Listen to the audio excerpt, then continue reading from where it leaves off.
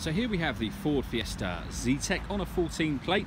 I'm going to show you around the outside of the car first of all, and then we'll hop in and I'll run through a few controls on the inside. But as you'll see from the outside, it's a 5-door car with alloy wheels. Let's start off inside the boot and then we can work our way around the rest of the car from there. Back of the car, you'll see we've got a 60/40 split folding rear seat and plenty of boot space as well. So we're just going to work our way back round to the front of the car now, and then I'll hop in and run through some controls. But now that we've done a full circle of the car, you can see it's in lovely condition the whole way round.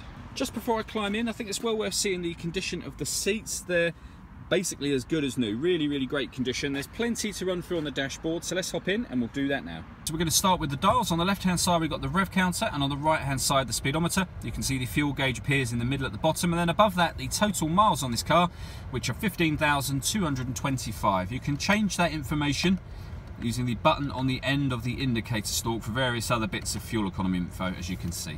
If we back out to the steering wheel, on the left hand side we've got stereo controls as well as voice activation for the phone. So once you pair a phone, hit that button, ask it to dial anyone in your contacts list, and it will do that for you. The phone itself is paired using the stereo and screen in the center here. Before we come back to the phone, you can see this car's got AM radio. If you press the radio button on the main stereo, you can see that it also has FM, and then all the way back round to the beginning at AM. There are a few other ways of listening to music. This car's got a CD player, it's got auxiliary input and USB input. All of those are accessed by pressing the auxiliary button. So you see you've got USB there, and if you connect up an auxiliary device, it will also show auxiliary device on that listing. Working our way down, we've got the CD player, and then the buttons I was pushing a moment ago on the left hand side here. And then beneath that, the air conditioning. So the fan speed is adjustable here, temperature over this side, then the direction of the air in the middle. Press that button to turn the air conditioning on or back off again, and this car's got a heated front screen as well. You've got this button here, so this car's got or is fitted with stop and start.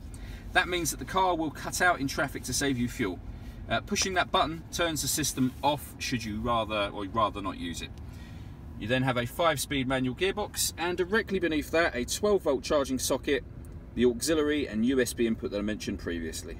So all that leaves me to say is thank you for taking the time to watch this video. If you'd like to come and see the car in person and have a test drive, feel free to call any of our MJA sites. We'd love to hear from you soon.